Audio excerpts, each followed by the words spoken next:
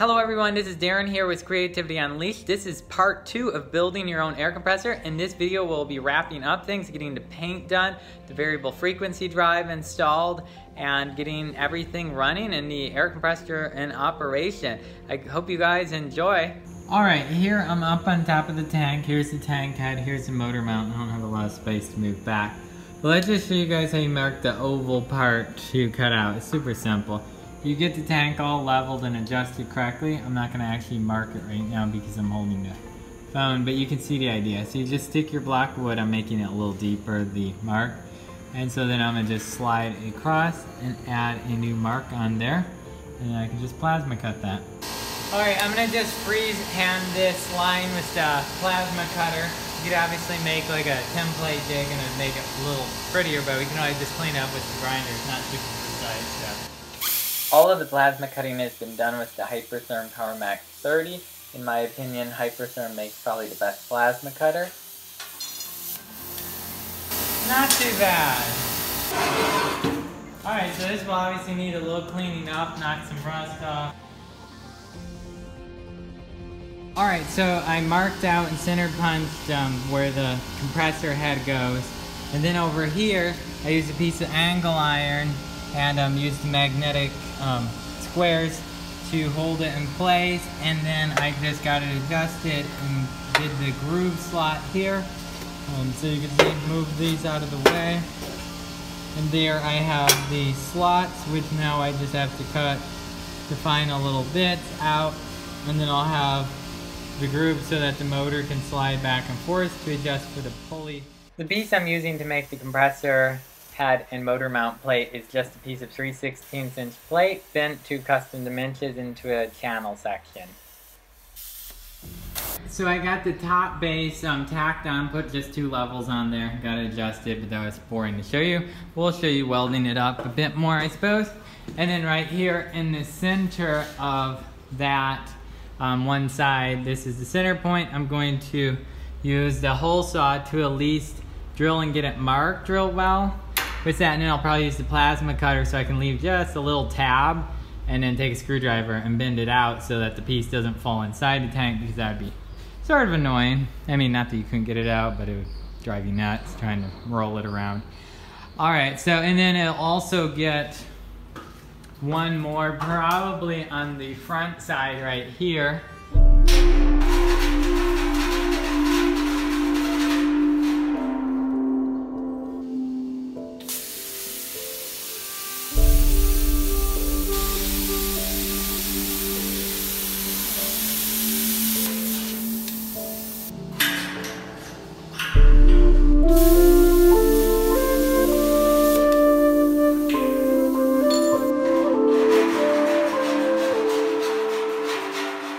Now looking back on it, it may haven't been the best idea to weld the entire seam simply because of expansion and contraction issues that could occur. If you look at a lot of commercially made machines, they're not welded entirely.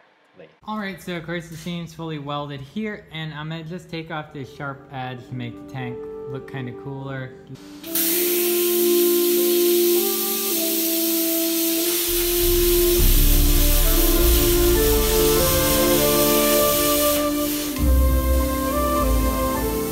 So to help protect the bit on the hole saw, I'm going to pre-drill it and then use the hole saw to mark it like I did before.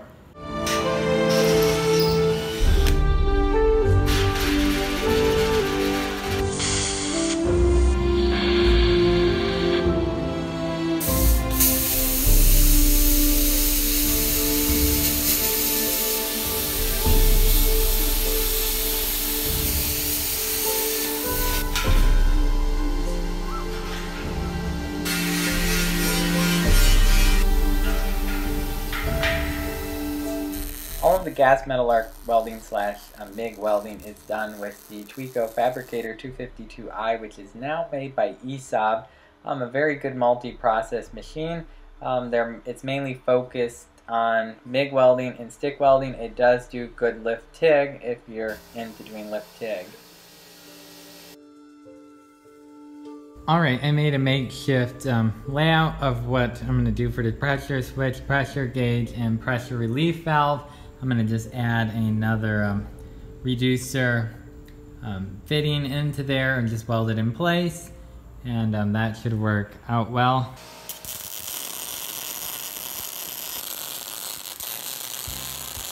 So this is probably the biggest problem and mistake I made. I used cast iron fittings, and it turns out they're not weldable.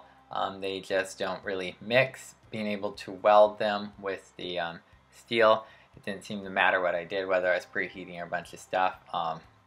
They kept leaking water even without pressure. I think you can use galvanized. I've used galvanized on other projects and never have had any trouble. But I was trying to save a little money. But anyway, ended up using 304 stainless, worked out perfectly well. Alright, try 2 here. We got the pressure washer hooked up. I've replaced all of them with 304 stainless. TIG welded them in with stainless filler.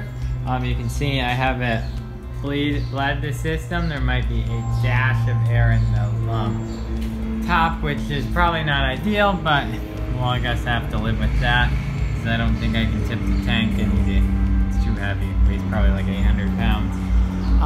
So yeah, I'll screw that on and we'll pressure test it.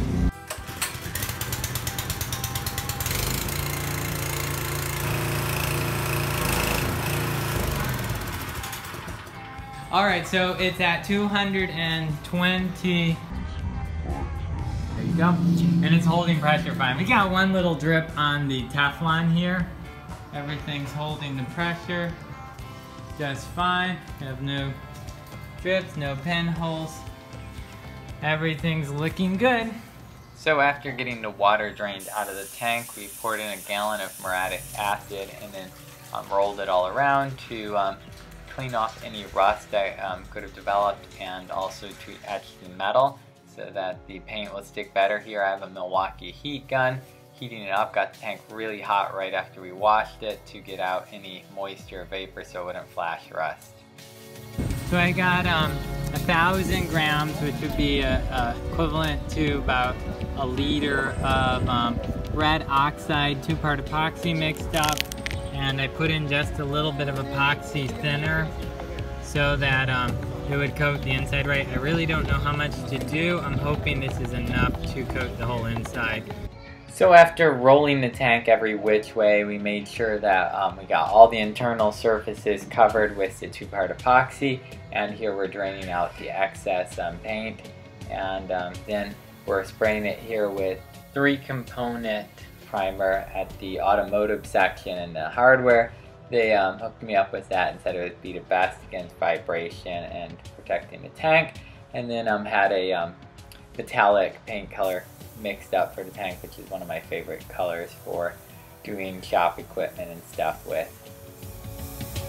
Here is the air compressor room / inverter utility room. So I got a variable frequency drive here on the wall, and it's wired up where the when the 2 contacts of the pressure switch let it know that it needs to turn on or turn off. I'll do that. It's set in place, and I marked it with a Sharpie on all the points after I got it put where I wanted it. And I had a friend who works with rubber make these rubber mounts. These are out of old tractor tires. So I'm planning to use these anchors here.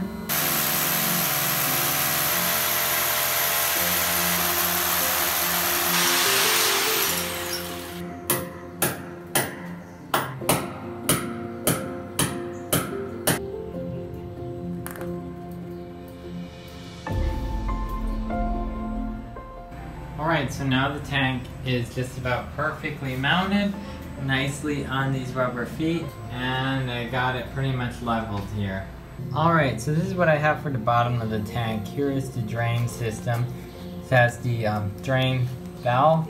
It has the little hole, and I made sure that is at the bottom. So right here is the drain all finished up. Alright, so I got the motor and compressor put into place, got their screws put in.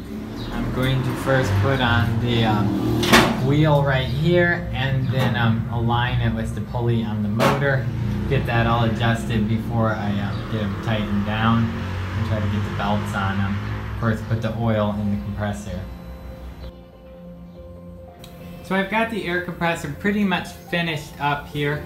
A few things that I guess I knew about air compressors sort of, but I didn't really think it through very well, is you're supposed to have a check valve where the air comes in off the compressor head, and that helps keep the pressure of the air from like bleeding through the rings and stuff and the little flap in the compressor head, as well as when the motor goes to start, it has a system on the pressure switch that when the motor turns off, it releases a little bit of air out of the tubing and off the head. So then when the motor goes to restart, when you've consumed some of your air, it doesn't have the full load on it. So then it starts up, and then once it reaches the equilibrium pressure of what's in the tank, then it starts filling the tank with air. So yeah, I still don't have that on there yet. So it's not kicking on and off correctly, and also this pressure switch is for a water pump, and it's not really ideal, it won't work for that.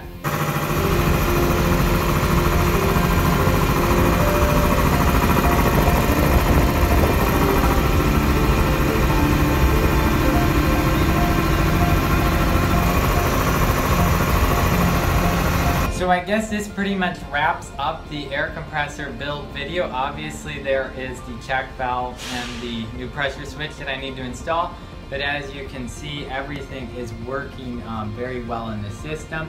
I have the, of course, refrigerant air dryer hooked up, and it works really well.